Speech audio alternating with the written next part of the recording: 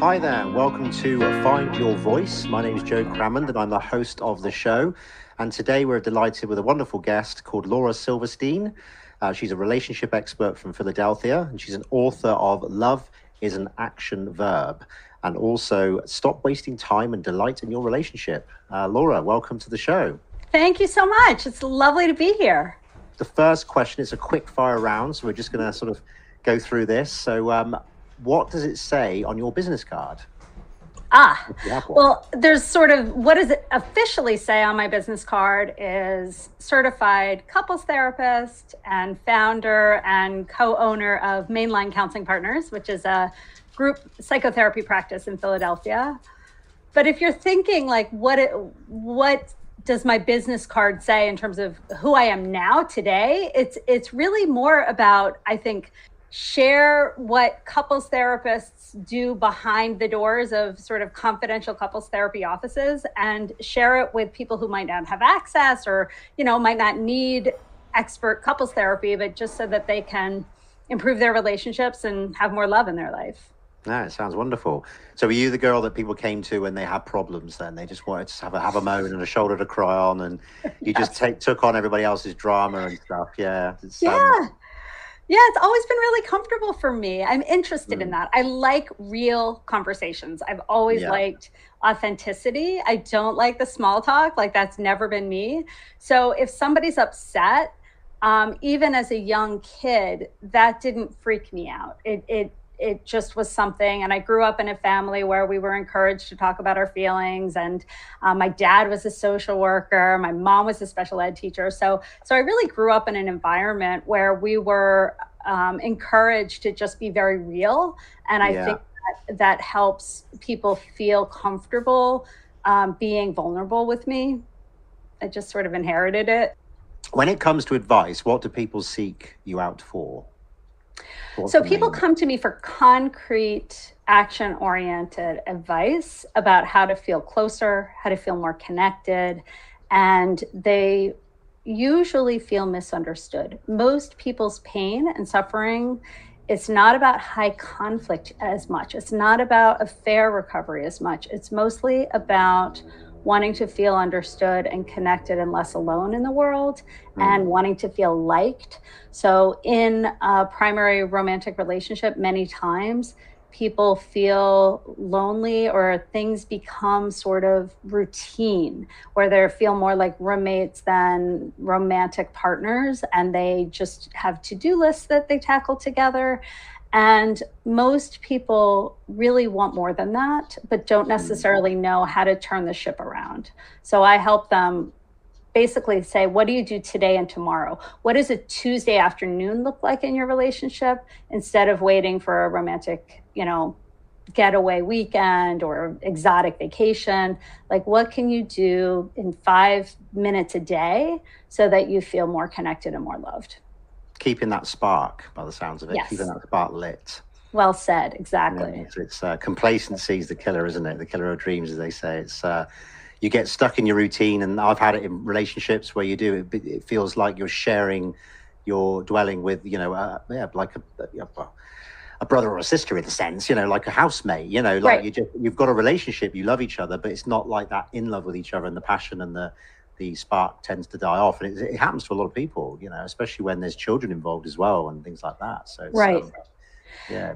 Right. And I call it the silent killer of relationships, because it's a lot easier to spot when there's a lot of fighting or there's some like very intense betrayal. But when there's this sort of slow, gradual emotional disconnection, sometimes people don't notice it, and they kind of look around and they're like, oh, we haven't been making our relationship a priority just because we have kids and jobs and family members, and we're putting out fires. So sometimes they look back and they say, oh, okay, well, I need to kind of take it from the back burner and put it front and center. And the good news about this kind of relationship difficulty is that it's fairly easy to turn around if you've got two people willing to make some changes, some really small, consistent changes. That's great advice. Really interesting stuff. Okay, so technology-wise, then, in the world today, what's making you nervous right now? What's going on in the world of So I sometimes worry about what I'm seeing in terms of the rapid sharing of inaccurate information.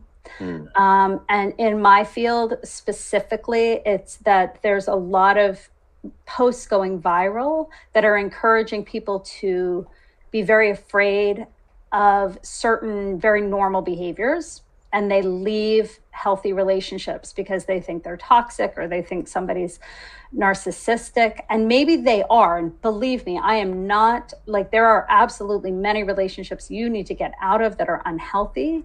But Michelle Obama has been talking about this a lot on her book tour about how young people, it's important for them to understand that relationships are hard, and you are going to hurt each other's feelings sometimes. And sometimes I think people will read a blog post and they'll be like, oh no, like if I'm true to myself, I should like kick this person to the curb. And maybe the pendulum has gone a little bit too far, in an opposite direction, where in the past, I think people would stay in unhealthy relationships for a lifetime. And I'm glad we're not doing that as much anymore. So what's the one weakness that you're working to improve on right now? So the thing that you'd say is a weakness. So I am really right there with everybody else in terms of trying to practice what I preach, because it's not easy. So I feel that I have a wonderful partner in my life, and I want to treat him even better. I want to have even more self-awareness of the ways that I can be difficult. I feel strong emotions, and that's part of, I think, a blessing and a curse for me, right? It's part of who I am, is that I can feel things very strongly. And so that helps me empathize with other people. But it also means that I have like a level of reactivity that I've been working on my entire life. And sometimes I don't do as well as I'd like at containing my irritation. So here I am teaching everybody, how to be better at their relationships. And I try to be really honest about my own struggles. And, I use these tools in my own relationship all the time. I'm married to another couples therapist, so I don't know. Take that for what it is. No, clearly you practice what you preach. That's the saying, isn't it? That makes it authentic. That's really good. Yeah. Okay, so you have 60 seconds. Teach me and the audience something that will change our lives. Okay. So love and having a healthy, loving relationship, and this doesn't mean romantic. It could be anybody, a family member, a friendship. But when we feel loved, we have a better immune system, we have better cardiovascular health, we actually will live longer, and it's the same part of our brain that cocaine brings us pleasure, okay? So having healthy love in your life is going to benefit you, and the best thing that you can do to create that is to actively cherish the love that is in your life. And the active is the key part. You can't just love people and hope that they know it. It also means expressing it verbally, non-verbally, consistently, even when they let you down or you're a little annoyed at them, to keep letting them know that you're grateful to have them in your life, so that you can continue to both feel what you deserve, which everybody feels. Everybody deserves love. Okay, so what 3 words would you want written on your epitaph?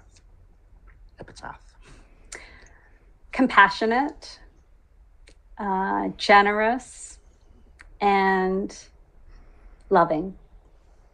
Wonderful. Okay, well, Laura, it's been absolutely wonderful. I do appreciate the time you've spent answering those questions and learning more about you. Thank you very much, and hopefully we'll speak again soon in the future. Thank you so much for having me. It's been a great conversation. Perfect. All right, you take care of yourself. Thanks a lot. Okay, bye-bye.